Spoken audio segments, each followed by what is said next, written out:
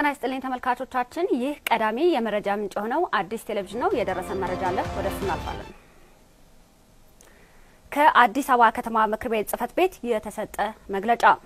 የተከበራችሁ የአዲስ አበባ ከተማ ነዋሪዎች አገራችን ኢትዮጵያ 76 ብሔረሰቦችና ህዝቦች የሚኖሩባት ታላቅ አገር ነች። የህዝባችን አብሮ የመኖር ሴት የሰው ልጆች መደበኛ ማህበራዊ ግንኙነት ተሻግሮ በደም ዝምድና ተጋምዶ በባህል ተሳስሮ ላይለያይ ተቆራኝቷል። ይህ ህብረት የብሔር ማንነትና የእምነት ልዩነት ሳይለያየው ለሺህ ዓመታት ሺህ ችግሮችን ተጋፍጦ ይሄው ዛሬ ድረስ በጋራ ዘልቋል።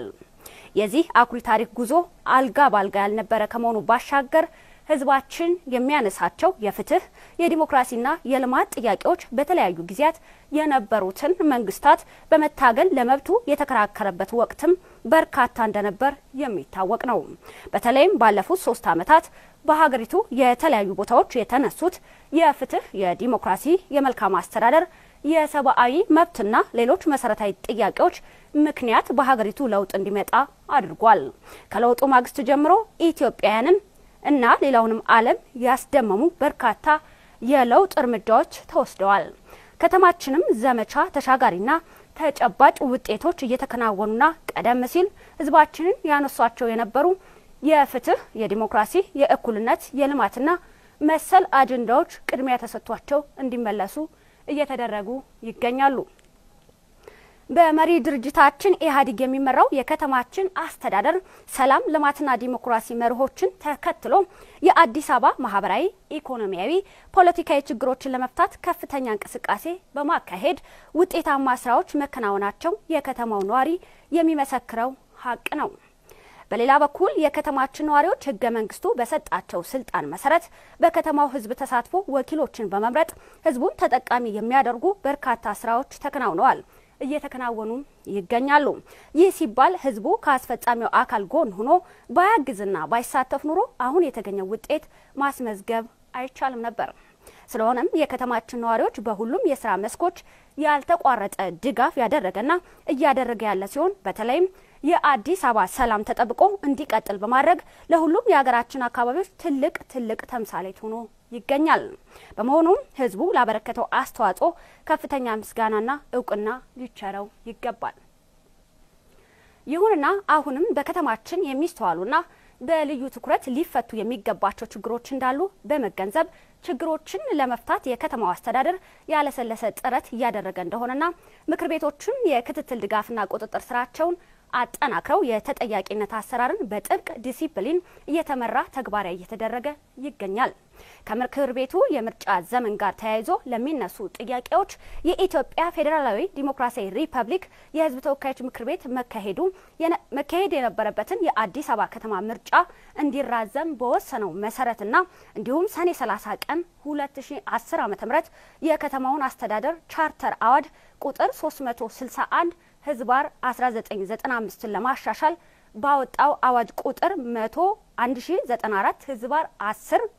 ህዝባር 2010 አንቀጽ 2 ንዑስ አንቀጽ 2 መሰረት የህዝብ ተወካዮች ምክር ቤት የምርጫ ጊዜ እንዲራዘም የወሰነና ምርጫው ተደርጎ በምርጫው መሰረት አዲስ አስተዳደር እስኪደራጅ ድረስ በስራ ላይ ያለው ምክር ቤቱና አጠቃላይ የከተማው አስተዳደር በነበረበት ሁኔታ ይቀጥላል በሚል በደነገገው በወሰነው ውሳኔ መሰረት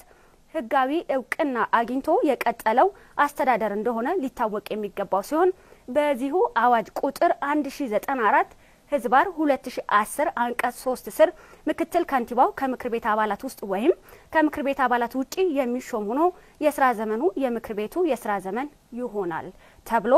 በግልጽ በተደነገገው መሰረት የከተማው ምክር ቤት ሐምሌ 10 ቀን 2010 ዓ.ም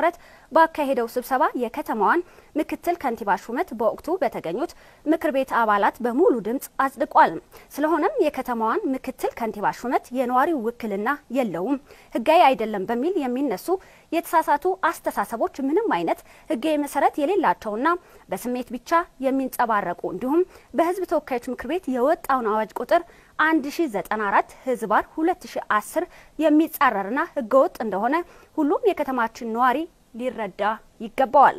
ይሁንና አስተዳደሩ በከተማችን ነዋሪ ተሳትፎ ጭምር በአገር ደረጃ የተጀመረውን የለውጥ ጉዞ ለማስቀጠል ሌት ተቀን ደፋ ቀና በሚልበትና በእቅድ ተይዘው እየተተገበሩ ያሉ በርካታ የልማትና የመልካም አስተዳደር ተግባራትን ለማሳካት እየተረባረበና ከፍተኛ ውጤት እያስመዘገበ ባለበት በዚህ ወቅት አንዳንድ ወገኖች በህግ የተቋቋመውን የአስተዳደሩን ተግባር በማደናቀፍ የህዝብ ያልሆኑ ጥያቄዎችን የህዝብ በማስመሰል ሲንቀሳቀሱ ይስተዋላሉ። ስለሆነም በሀገራችን ብሎም በከተማችን የመጣው ለውጥ ለማደናቀፍ በቅርቡ በከተማችን ሰላምን ለማደፍረስ እየታዩ ያሉ ህገ መንግስታዊ እንቅስቃሴዎችን በትኩረት በመከታተልና ህገወጥ እንቅስቃሴ አድራጊዎችን በሰላማዊ መንገድ በመታገል የከተማችን ነዋሪዎች እንደ ወትሮ ሁሉ የከተማችንን ሰላም በማስከበር የተጀመረውን ልማት በማስቀጠል የበኩሉን አስተዋጽኦ በማድረግ ከከተማ አስተዳደሩ ጎን እንዲቆምም ያለንን ጽኑ እምነት እንገልጻለን። አንደኛ፣ ህዝብን ከህዝብ የሚያጋጩ ከአንድነት ይልቅ ልዩነትን የሚያራግቡ በህጋዊ መንገድ በተመረጠው አስተዳደር ላይ አመጽ የሚያስነሱ ማናቸውም ድርጊቶች ለማንም የማይጠቅም ህገወጥ ድርጊትና ጸረ ህገ መንግስትም ስለሆነ በአስቸኳይ እንዲቆም። ሁለተኛ፣ አሁን ያለው የከተማው አስተዳደር ህጋዊ መሰረት ያለውና በምክር ቤቱ ጸድቆ የተሾሙ በመሆኑ መላው የከተማው ነዋሪዎች ከከተማው አስተዳደር ጎን በመቆም በከተማችን ነዋሪዎች ድምጽ ውክልና የተሰጠው ምክር ቤት ስልጣን ወደ ጎን በመተው እየተነሱ ያሉ የማደናገሪያ አስተሳሰቦችን አምርሮ እንዲታገል።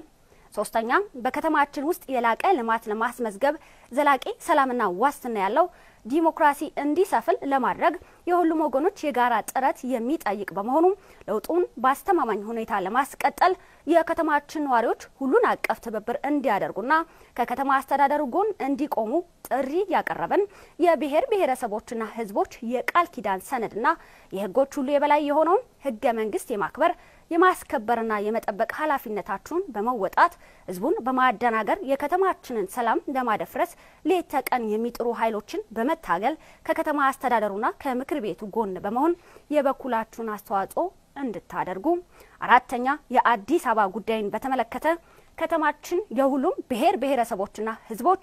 በፍቅር በመተሳሰብና በመቻቻል በአብሮነት ለሰላም ለልማትና ዲሞክራሲ ዘብ የቆመ ህዝብ የሚኖርባት የሁላችንም ከተማ የአፍሪካ መዲና የዓለም አቀፍ ዲፕሎማቶች መኖሪያ መሆኗን ታውቆ ከከተማው ጋር ተያይዞ የሚነሱ ጥያቄዎች የህጎች ሁሉ የበላይ በሆነው የኢፍድሪ ህገ መንግስት ምላሽ የሚያገኝ ስለሆነ ፈጽሞ የግጭት መንስኤ መሆን አይገባው።